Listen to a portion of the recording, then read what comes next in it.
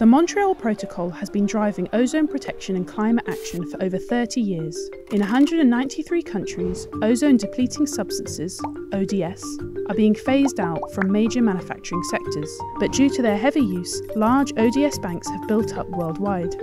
UNIDO provides developing countries with technology, policy advice, and training to collect, transport, store, and dispose of ODS safely and sustainably.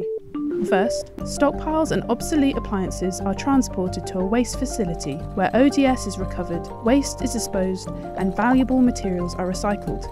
The ODS is then destroyed in a combustion unit.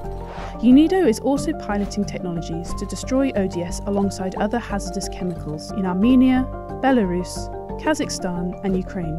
The project aims to reduce landfill waste from ODS appliances by 85%, whilst decreasing toxic exposure from other chemicals.